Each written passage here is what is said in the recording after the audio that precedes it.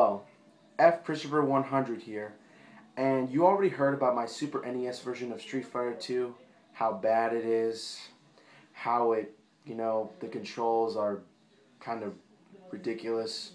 Well, now I'm about to tell you about the Street Fighter upgrades. I mean, when my brother got the NES version of Street Fighter 2, he was, excited to see the second one, but then he found out, and I found out, that it was going to be released for the Sega Genesis. But that was ridiculous for me. I mean, I'm not going to spend $200 on another system. I already played the first system on the Super NES. So now, I'm about to tell you how, how it happened. But, I don't think I should tell you. Wait, messed up on the story. Sorry about that. But, my brother already had the Sega Genesis and the Super NES before he got Street Fighter 2 and Special Championship Edition. But right now, I'm about to tell you about the Street Fighter 2 Special Championship Edition on the Sega Genesis. I'm about to play the game for you and how the upgrade is dealt with.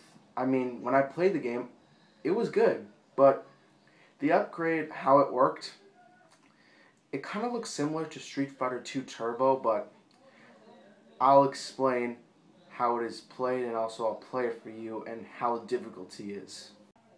Now, to put Street Fighter 2 Special Championship Edition on my retro.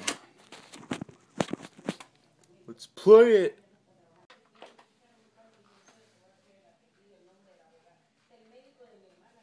Okay, Special Championship Edition. Here we come. The volume's a little off, but I'll manage to fix that, okay? It starts with this arcade retro style like they did in the arcades. Like that. Okay? Special Championship Edition. Now, the difference is you can either try the Champion Edition, which is just the regular Street Fighter, or you try out the Hyper Edition, which you can go faster. I'll explain. I'm going to try the Hyper Edition. Now you pick these characters. I'll pick Ryu.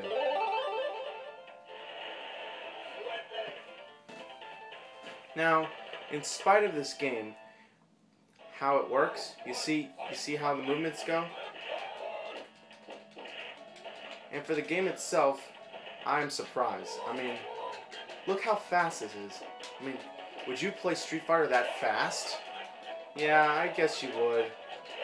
I mean, when Street Fighter 2 came out, it was literally really slow. It's like time is going forward. Okay, now I'll try to beat this guy myself.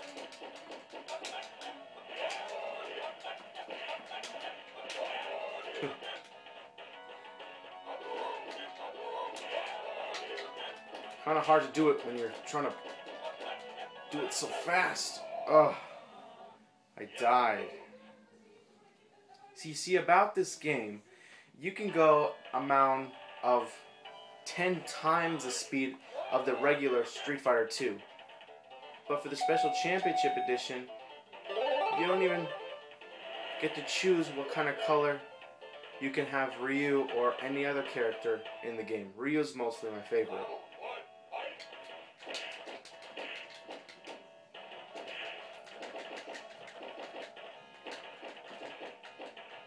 Come on, come on.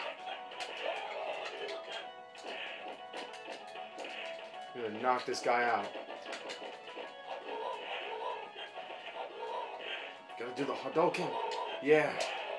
Okay, come on. Oh, no. I mean, come on. For a game real fast, this is a real speed timer.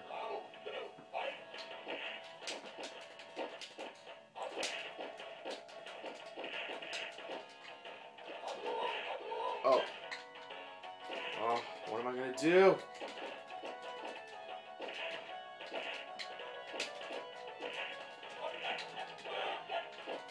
Come on, I'm gonna beat this guy. Oh no, there's no chance.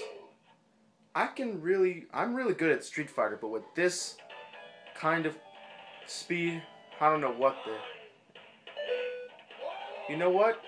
I don't even know what they were thinking. I mean, with all the characters and the speed, playing with this kind of, controller, like the Sega Genesis, like 6-button controller, do you really want to go that fast? I mean, when they invented this, I thought, wow, now I can quickly beat Bison in an instant.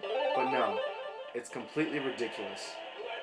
No chance of ever trying to beat the guys unless you're really a speed player.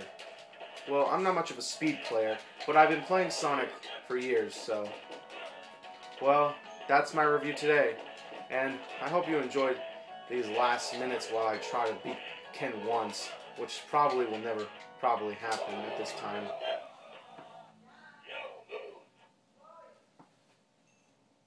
So, just watch the humiliation of my slowness of not learning how to play a speed game.